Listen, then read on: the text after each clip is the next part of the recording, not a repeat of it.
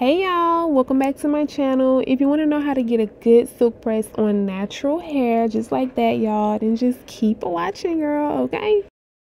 So the first thing we started off with was a wash, y'all. My hair was so freaking dirty. I hadn't got my hair washed in like a couple months. Like, it was bad. But we started off with the wash, of course. She used a sulfate free shampoo, the one that's in the video right there. She got in there real good, y'all. Massaged my scalp, make sure every part of my scalp was covered in shampoo, which I loved, okay? And that just felt so freaking good. Oh my god.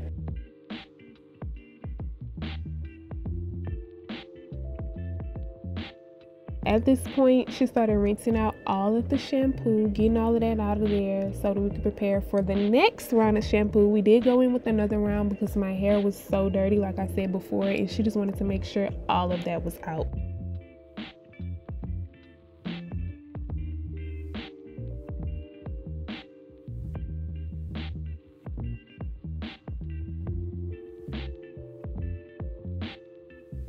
Now, after the wash and condition, this was the state of my hair, y'all, and it was time to get into the next step, which was step 2, section and detangle, of course. So y'all could see her in the back putting the detangler in her hands, and she was just applying that to my hair, y'all, in the different sections. And I really appreciated her wiping that water off the side of my face, because if you're like me, then you hate water dripping out your face. So she finished up this section and was just about to continue doing the rest of my head and separating it into 4 different sections.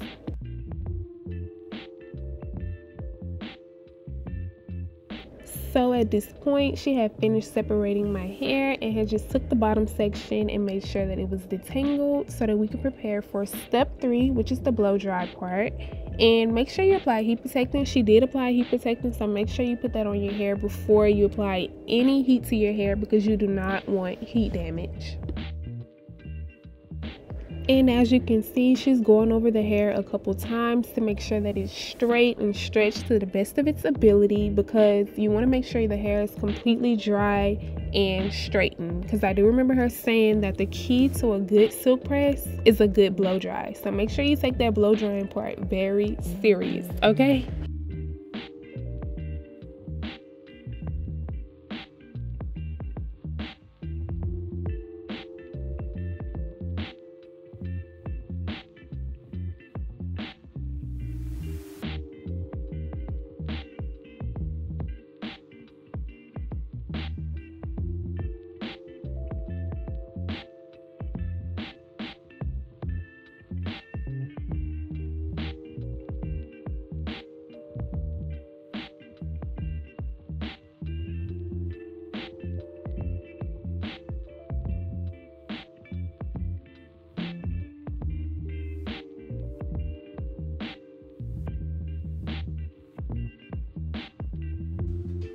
In the cut with my twin, we be vibing.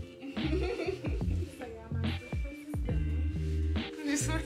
It ain't poofy, it could pass for it. So as y'all can see, my hair is completely blown out, and if y'all look closely, you can see how flat and straight my blow dry is. So that's really the key to a good silk press.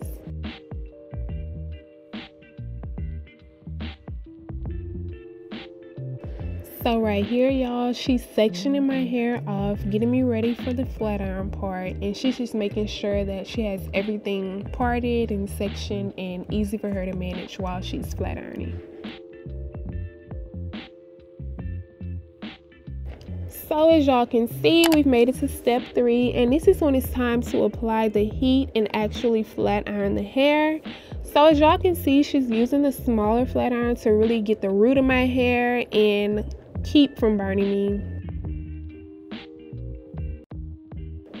Y'all probably see me holding my ear. I didn't have to do that, but it just makes me more comfortable and it makes me feel better, because y'all, I'm so traumatized from getting burned. Like, it's crazy.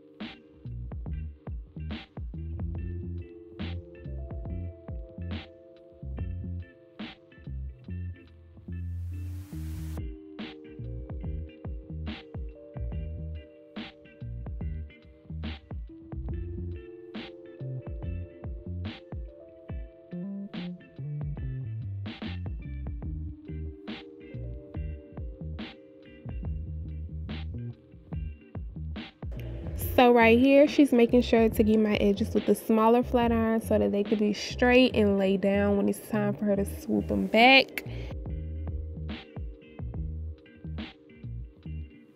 And now my hair is all flat ironed, it's straight, and it looks so good. Look at that, bone straight.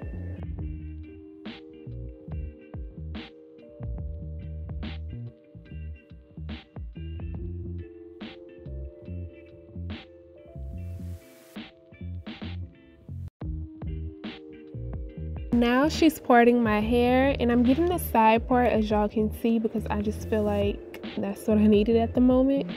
And now we're getting into step 4, which is the styling portion, and I was getting curls, so she's curling my hair now, and we're just gonna get curled all over my head.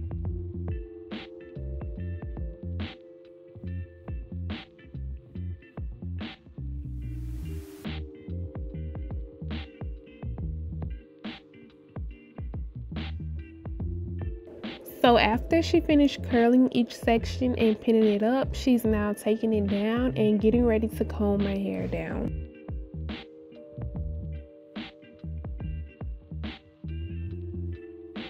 So right here, she's making sure my part is still intact, making sure it's still clean and straight and just everything is where it's supposed to be. And now she's getting ready to comb my curls, as y'all can see her doing. And she's just making sure everything is laying properly where it needs to lay, okay?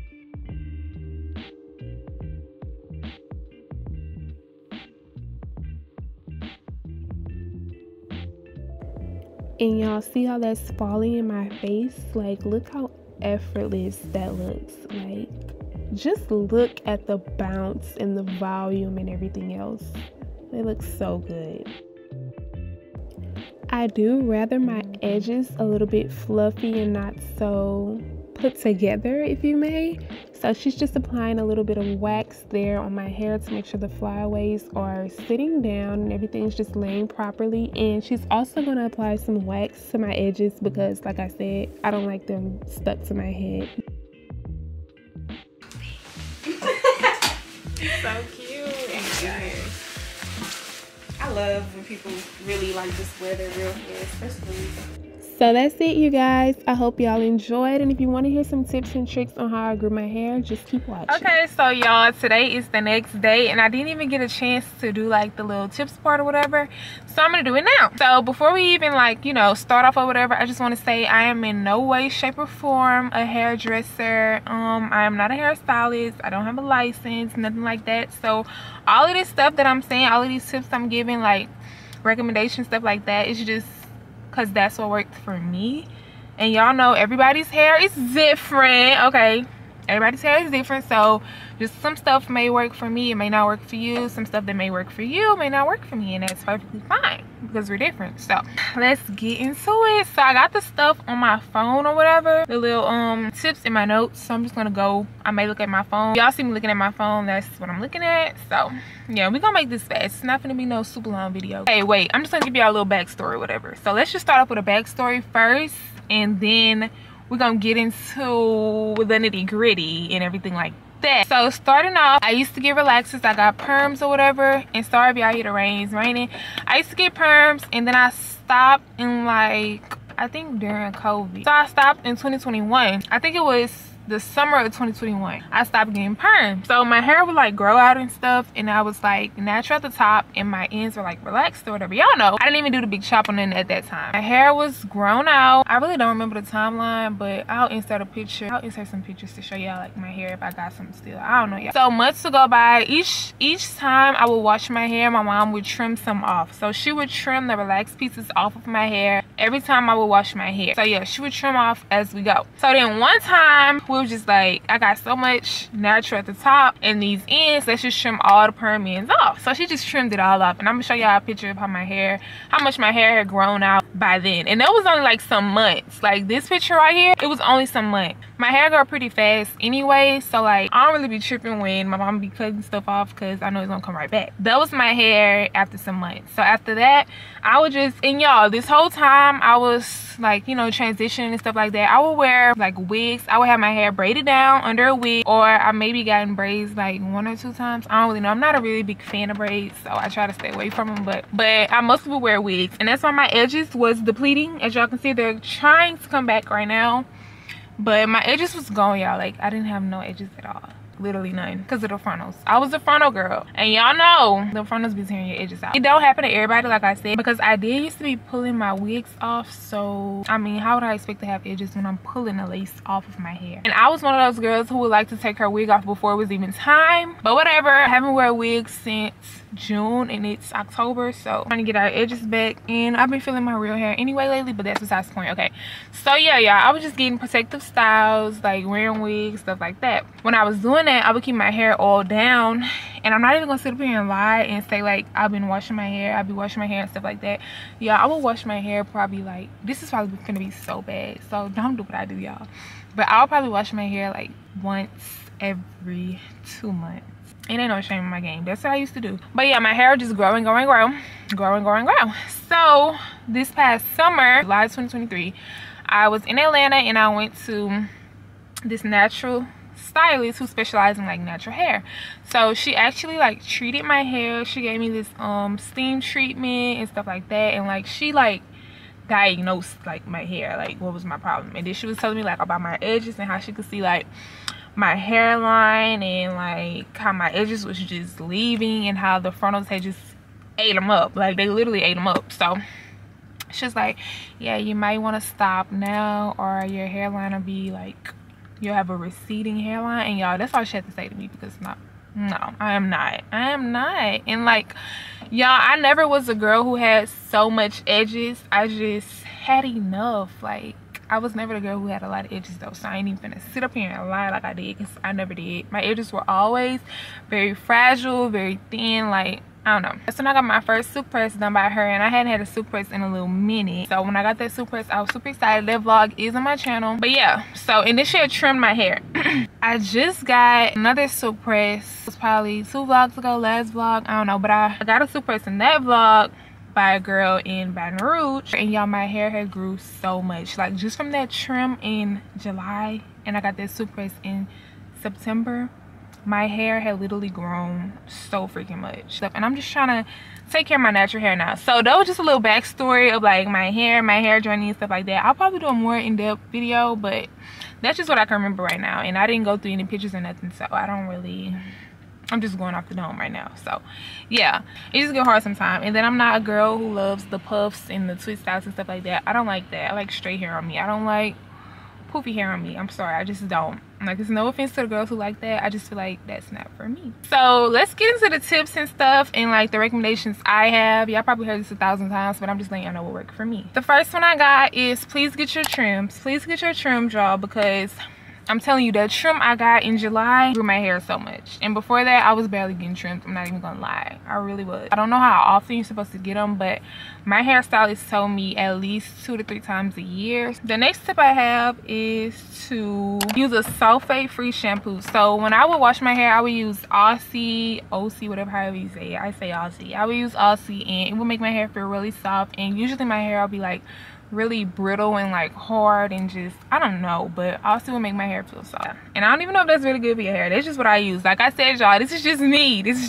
I just use that. Next up is to deep condition your hair. I would deep condition my hair. Like I said, I only wash it like every 2 months, so whenever I washed it, I would deep condition it before. Another thing is to avoid putting so much heat on your hair. Like, I know I've been getting my super presses and stuff, but after like this wear out or whatever, I'm just gonna have to deal with it in its form that it's in, because I'm not gonna keep putting that heat on my hair and break my hair off, because I'm not trying to go back to that at all. So don't put so much heat on your hair if you don't have to. If you do put heat on your hair, use the heat protectant, y'all. Use the heat protectant. I know people be like they don't care and stuff like that, because that's me. I don't be caring, but I still use heat protectant because like I said, I'm not trying to break my hair off. So use heat protectant for sure, and avoid putting heat on your hair. I really can't think of like anything else. I would say though, I always tie and wrap my hair up every night, no matter if I have a style freshly done or a style period. I still wrap my hair up, and that's just been me. I always did that. I always slept with a bonnet and wrap my hair up. They do say to use satin scarves, so I would recommend doing that.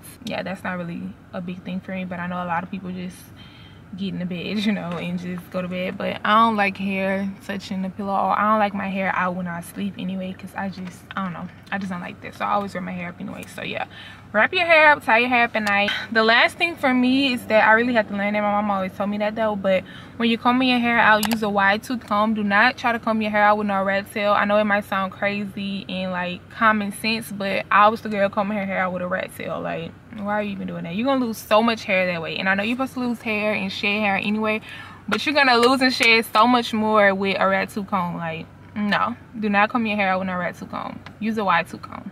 But that's basically it for like my hair tips or whatever. I don't really have many, because like I said, I'm not a stylist, or I don't really know what's best. I'm just telling y'all what worked for me, and I'm gonna show y'all before and the after of like my hair. I'll show y'all that now. That's the end of this video. I hope you guys enjoyed. Don't forget to like, comment, and subscribe, and I'll see you guys in my next video.